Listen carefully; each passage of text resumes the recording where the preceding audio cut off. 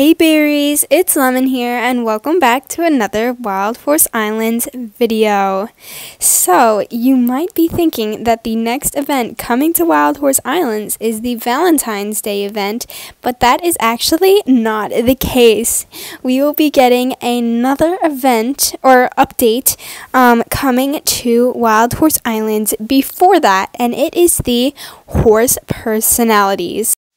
So this means that the horses will have one of many personality types that affect how they ride and behave.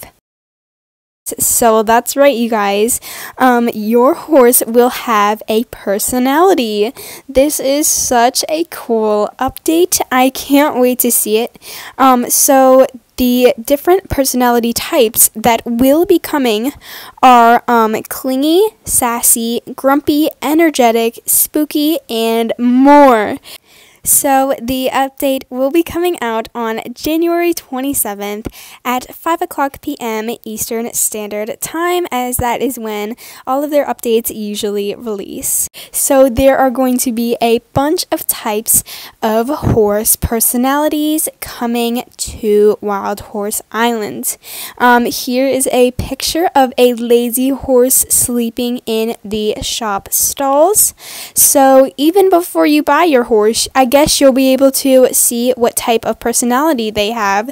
So for example, this one has a lazy personality and it is actually laying down in the stalls.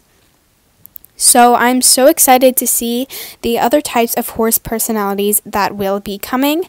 I am assuming that when you get your horse, you will be able to see what type of personality it is.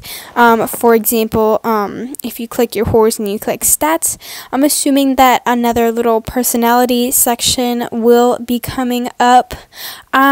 And then there's the friendliness stat here. I'm not sure if that's going to play a part into this new personality thing, or if it will replace it or something. But so now that will actually mean something, because to be honest, I didn't really pay attention to the friendliness stat here in Wild Horse Islands. I just kind of got the horses I wanted and didn't really focus on the friendliness aspect of it, because you know they all kind of acted the same.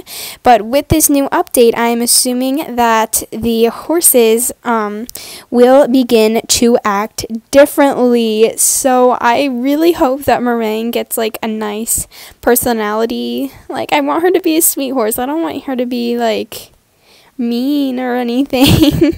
I want her to be energetic. I think that would be a good personality for her, right, girl? Yes. Oh, you need some food. I'll go ahead and feed you.